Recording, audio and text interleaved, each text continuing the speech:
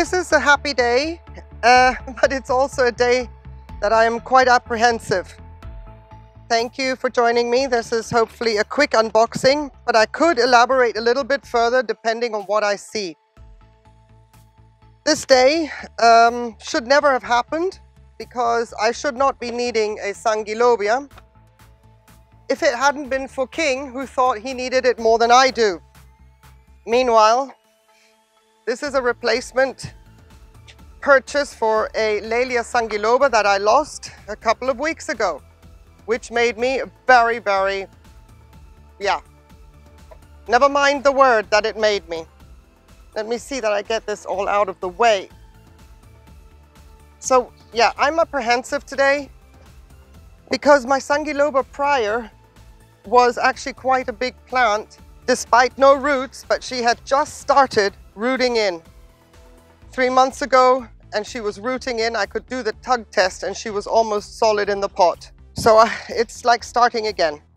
I have to be careful because these are potted up. What have they, did they pot them in rocks? Anyway, so yeah, I'm apprehensive because I had a Sangilobia on the go that was doing really, really well. But then as you do, and by the way, these came from Lucke, as you do, if there's more Lelias in there that I don't have, I'm going to add 2 more.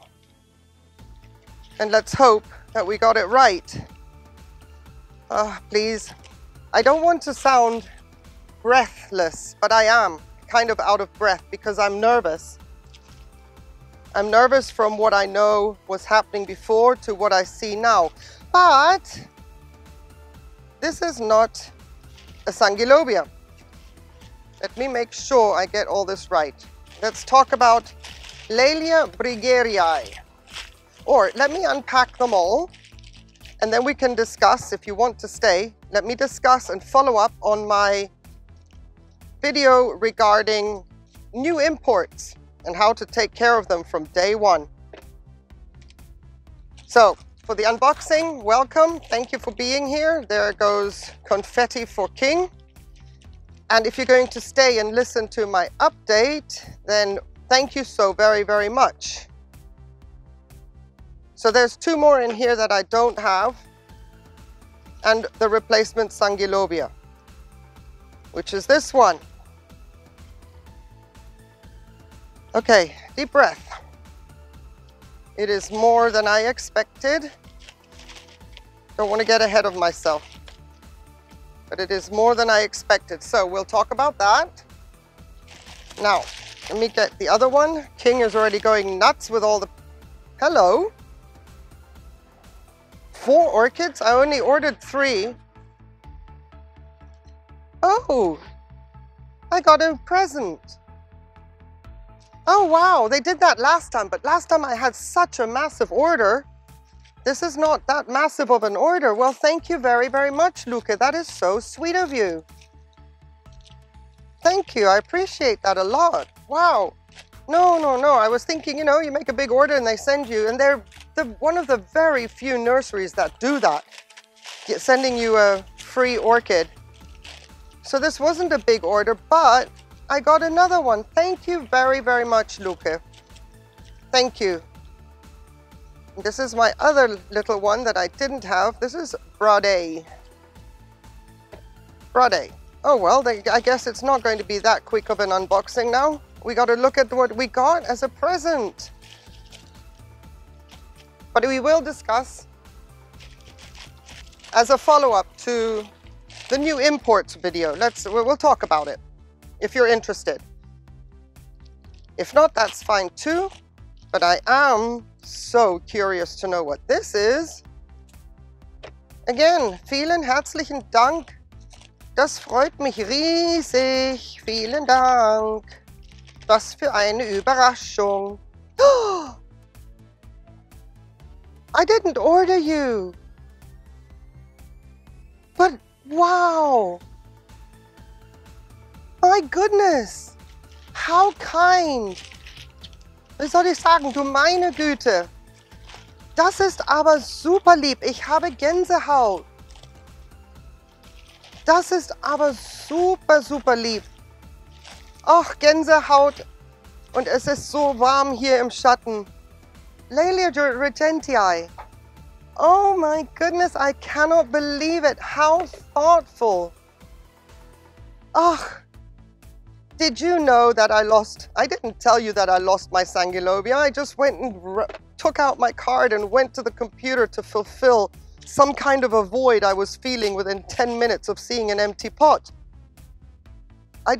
Oh, Lucke Orchideen, vielen herzlichen Dank. Das freut mich riesig. Und die Tatsache, dass Sie auch eine Laelia regentii mit eingepackt haben, das ist super lieb. Vielen Dank. Mir fehlen die Worte. Look, I need another tub. Wow. Yes. This is so sweet. Did I start off by saying apprehensive? I'm totally overwhelmed now. Oh my goodness. All right, okay, let's talk. If you've made it this far, thank you so very much. Now let's talk about new imports as opposed to buying from a nursery. All right. Let's do this one talk about the Sangilobia based on my new imports video the other day and see if I can protect the mic. All right, here's Laelia Sangilobia 2.0. What I got for $15 8 months ago, because of the global pandemic, I would have had the Floralia one last year in May. So I only got it in September because of the global pandemic. It was a very rough looking orchid and had absolutely no roots and had 3 growths. So in my video, if you haven't seen it, I say that new imports, even if they're not advertised as such, will come. The only difference with bare root as opposed to buying one from the nursery in the territory of where you are trading is the fact that they come and they put bark around it. Well, here they have a full mother load of cocoa husk. And this orchid cost me 20 euros. And she is starting to grow roots. This is very pleasant. You can see I'm pulling out old roots. So to me, this Sangilobia is not a new import. This one has been around, I think, in my opinion, in their possession for a year. And when you had if I had gotten this one last year, then I would have gotten it with all these dead roots and no new roots, or very, very little. To my understanding, this one is, well, they've had it a year or 8 months if they got the same shipment as I did in September of last year. But look at it, 3 growths, new roots starting. We are going to be in business. Oh my goodness. And you know what I am also seeing? Now, I'm hoping this one is correctly labeled because it doesn't resemble the same that I lost. So I don't know if I have the same orchid here, if the other one was mislabeled. I'm going to put up a comparison picture, but she is much, much bigger than what I had for $15, and she was 20 euros. To my understanding, she has been in Europe already for at least 8 months, if not longer. I mean, we have roots attached to cocoa fiber, but not for long. Let's put you in some water with 100 parts per million of calcium and magnesium and 60 parts per million of seaweed at 6.3, because that coconut husk is no longer part of her future. And then let's look at this one.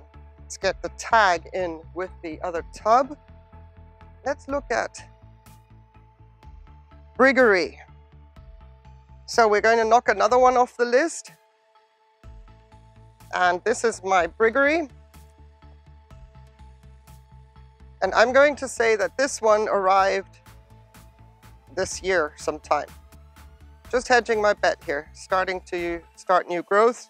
But from what I see and how that cocoa husk just fell off, this one arrived recently. Got a new growth coming there. But with the failing roots and everything, There was nothing there to tell me it's been in Europe for long. So, acclimating will start. Sasahibi. But here is the briggery. Beautiful, beautiful size. Loving it. Also goes into the water, same concoction. They all go in, everybody gets treated the same. Let's see how this one comes out of the pot. Yep. My understanding, this is a new import, as labeled as such, even though it wasn't announced as such on the webpage. This is a new import. By the way, it fell out of the pot, but we have new roots. This is Leca Brade. There's probably two here, but for now they'll stay together until I have a little bit of a closer goo and a look-see. Look at that cute new growth right there. Brade. Wonderful. New import, according to my opinion, not even in Europe for over a year. More than a couple of months. And my Regentii. Oh my goodness. I have a Regentii. Oh my goodness, the second one. I'm so happy. What a shame about that little break there. Is it all broken? No, it's just a bit ditched. But this one is a little bit longer in Europe than the other ones because I can see how the roots have attached to the cocoa husk. So this one's probably been in this hemisphere about 8 months. Not more than that, because Regentii are very, very difficult on the root growth front. They're quite complicated. The hardest one I have yet to suss out to make sure the roots stay healthy. But it liked the cocoa husk, you can see, but it won't be in cocoa husk for much longer. This was it, last time that it had cocoa husk. So here are the new imports, according to Germany to Spain. But you can see the difference between what has come out of a pot with cocoa fiber on it. The ones that have been longer in our hemisphere or our climate, they will then have started growing roots and attach themselves to the media. Because these nurseries, and I know Lucke buys from Floralia, and Lucke sends the packages on. If you order from Floralia, they will send to Germany if you're in Europe, and then distribute from there on in. And Lucke is the one that they send to. So Lucke will also get the same bare root as we saw in my unboxing of my Floralia haul. And then they stuff them into a pot, and this time with cocoa fiber, which I thought was extremely interesting and very encouraging to see that they're also starting on cocoa fiber. Correction, cocoa husk. The longer that the orchid has been in Europe, roots have grown and attached themselves to the media, and all the ones that just fell out of the pot, they will not have been here long either. They just got put into a pot to then be able to handle them better in a nursery operation as opposed to privately. Let's see, maybe I cleared it up. If I didn't, you want to go back and check that video with regards to what I talk about the new imports and how to take care of them from day one. I will leave a link in the description below. But other than that, my goodness, we have our work cut out for us here. Fantastic. And once again, thank you, Lucas, so very, very much. What a thoughtful extra orchid to send. You could have sent me anything, a Phalaenopsis, anything. You saw the order was about Rapiculus Laelius, and you sent me a Rapiculus Laelius. I cannot be more grateful. Thank you, Lucke. That is super, super special, and I really, really appreciate it. As much as I appreciate everybody that watched this video, and I hope that you have yourselves a wonderful day. Take care and please stay safe. Bye.